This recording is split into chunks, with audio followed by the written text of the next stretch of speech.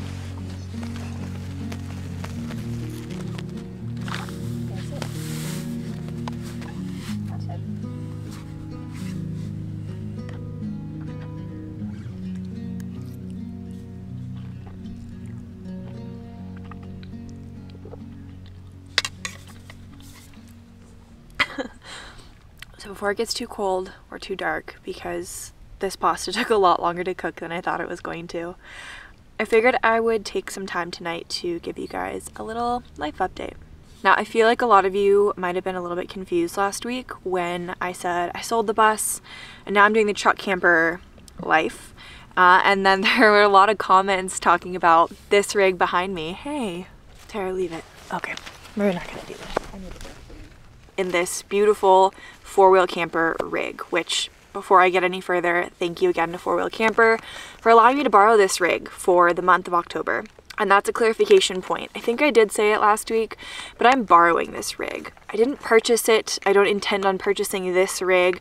I'm simply using it for the month to see how I like truck camper life, how it works out for me and Tara, and to try to figure out what style of camper I might want to get. Which brings me to my announcement. So I'm not going to dive into the details just yet because I do want it to be a bit of a surprise. But Tara and I have found our next home, like permanent home. Not a U-Haul, not a borrowed truck, but our next home.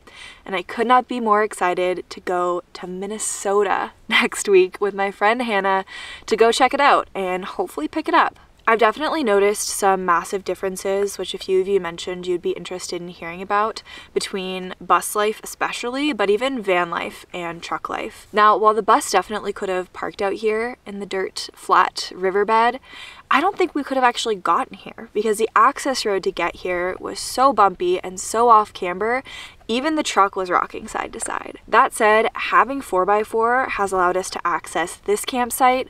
It's allowed us to get great views of Mount Hood and Mount Adams, and it's allowed us to get places a lot faster and a lot less anxiety ridden than I ever could in the bus. In addition to that, having something that is easier to maintain, easier to fix, and cheaper to fix, just getting things diagnosed in the bus alone cost over $500 a few times because of the type of vehicle it was. It's going to be so much better in a truck versus a school bus, which most people refuse to even work on. This week alone has been a great example of where we can go and where we're headed. Tomorrow we're heading to a 4x4 trail to access a hot spring.